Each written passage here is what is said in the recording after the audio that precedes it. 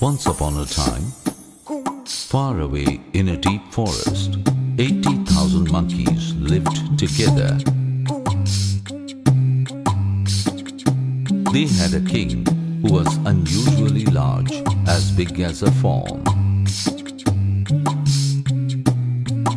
He was not only big physically, he was also large in mind. One day, he advised his monkey troops. My subjects, there are poisonous fruits in this deep forest and ponds inhabited by demons. So if you see any unusual fruit or unknown pond, do not eat or drink until you ask me first.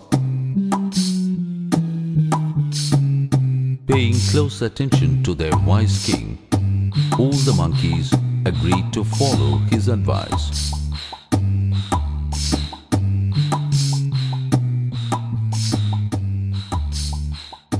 Later on, they came to an unknown pond. Hey, I'm very tired. Can we have some water, please? Shh! Shut up! We are not supposed to drink the water. I will have a little.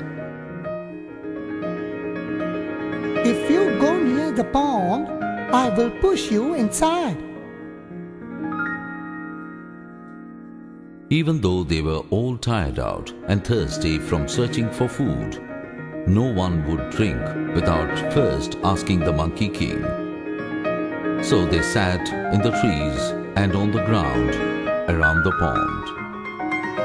When he arrived, the Monkey King asked them, Did anyone drink the water?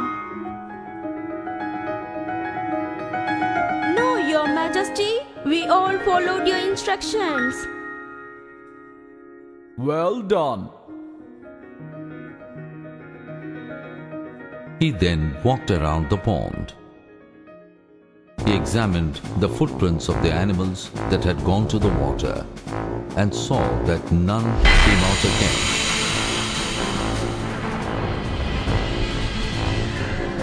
So he realized that the pond must be possessed by a water demon.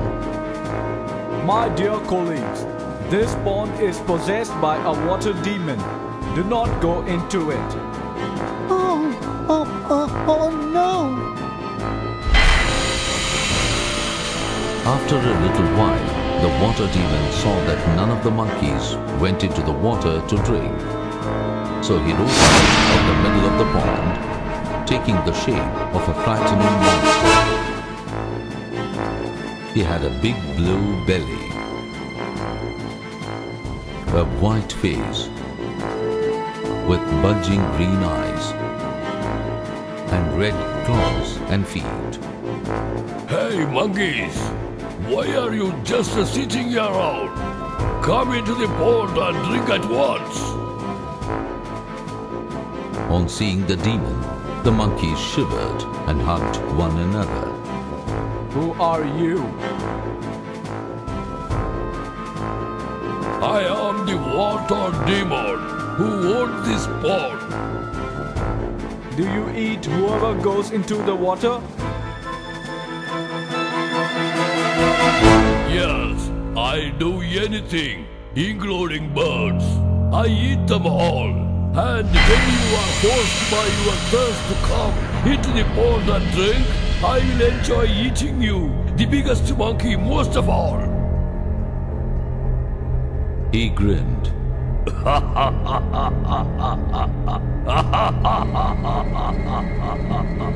But the Monkey King remained calm. He had a well-trained mind. I will not let you eat me or a single one of my followers. And yet, we will drink all the water we want. Impossible! How will you do that?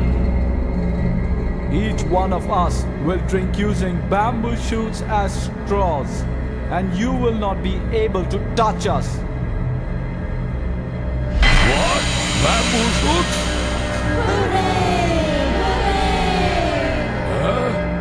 The demon got wild. At first, Anyone who has seen a bamboo knows there is a difficulty. Bamboo grows in sections, one after another, with a knot between each one. Any one section is too small, so the demon could grab a monkey, pull him under and gobble him up. The knots made it impossible to sip through more than one section. How dare you talk to me this way? This is my pond.